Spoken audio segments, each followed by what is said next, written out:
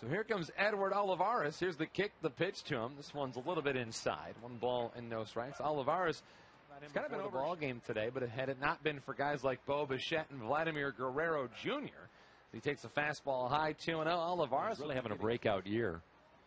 Now the kick. Here comes the 2-0 pitch. Olivares swings. He hits a high fly ball down the left field line. This is trouble. If it's fair, it's gone. This ball is over and gone.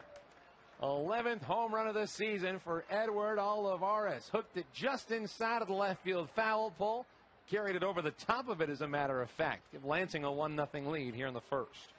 Well, that was a no-doubter by Olivares. Second home run that Watkins has relinquished this year. And we saw that the other day. Mitch Ney on Thursday gave Lansing an early lead. And now the Lugnas trying to come back from yesterday's big-time defeat. Gets it started with that solo home run.